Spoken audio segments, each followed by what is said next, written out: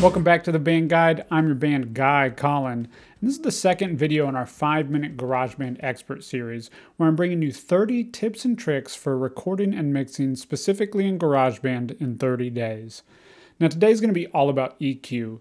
EQ is the tool to shape the sound of our sources, whatever it be, whether it's a MIDI synth or a snare drum or a lead vocal or the entire song itself. EQ is going to be our tool to help shape that to sound the way we want it to. Let's go and start looking at this EQ and dive into the parts. So the first thing I want to draw our attention to is this white line that runs all the way across. That white line is indicating the frequency spectrum, with the bottom being 20 hertz and the top being 20,000 hertz. This basically just means low-end frequencies all the way up to high-end frequencies. Now, 20 hertz up to about 50 hertz is sub-frequencies. We feel those more than we hear those. Then we move up into 50 up to about 200, and that's our low-end range. That's when we start really hearing the low end.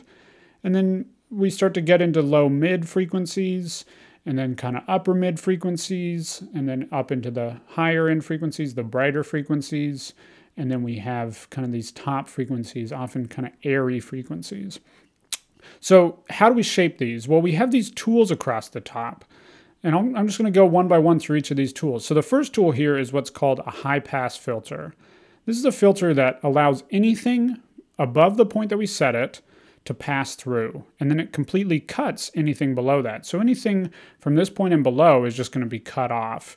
It's going to be let in gradually, but we can also change the slope of that to make it even more extreme if we really want nothing from here down is going to be allowed through. Then we have a low shelf. Now a low shelf is saying that anything from this point and below we either want to turn up or turn down. We either want to highlight or minimize. And we can set that, and again you have access with this Q. The Q can help us change that slope to be whatever we want it to be. And then we start getting into bells. So bells are exactly what they sound like. They're a bell. Now all four of these are bells, and we kind of have a low bell, a medium, a low mid bell, a upper mid bell, and then a high frequency bell. But it doesn't matter if you use the low frequency bell all the way up here. They're completely interchangeable. They're all doing the exact same thing. The big thing to pay attention to is these parameters that we're setting. So let's say I like the way this sounds. I brought it up here. This is telling me that I'm doing 108 at 180 hertz.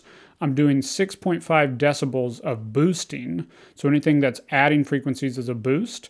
Anything that's taking away frequencies is a cut. And then that's at a Q of 2.2. The number doesn't matter. What's important to know about the Q is that a higher Q is narrower, a lower Q is wider. In general, I recommend slightly higher Qs for cuts, slightly wider Qs, and lower numbers for boosts. That's going to sound natural, and then you can go from there, but use that as a starting point. And then, so these four are all identical, so we won't go any further into those. And then we have a high shelf, and it's the same as a low shelf. Anything from here and above can get turned up. And then you can set the Q to be a sharper or less extreme. And then we have a low pass filter, which you guessed it, allows anything from here and below to be allowed to pass, anything above to be cut. So again, we get into where we have the slope. We can make it more extreme. The Q is a little differently on high pass and low pass filters. It adds a resonant frequency.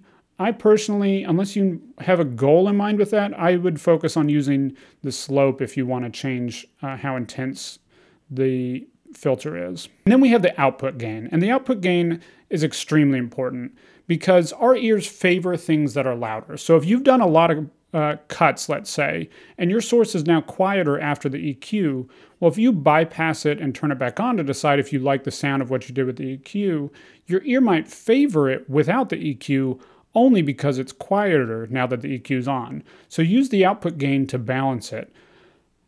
The opposite being, let's say you've added a lot of frequencies and now you have a lot more gain. You want to be sure to offset that and turn it back down on your way out and balance it. Just check the volume level and see if it's the same with and without the EQ and set it so it is the same. And then you can really decide, do I like the sound of this with and without the EQ?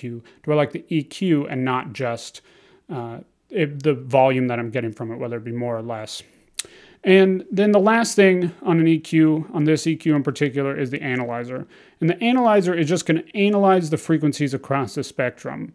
It's going to be after the EQ has happened. So if you were to set your high-pass filter all the way up, it's only going to show you the frequencies up here because it's already cut off all the frequencies down there.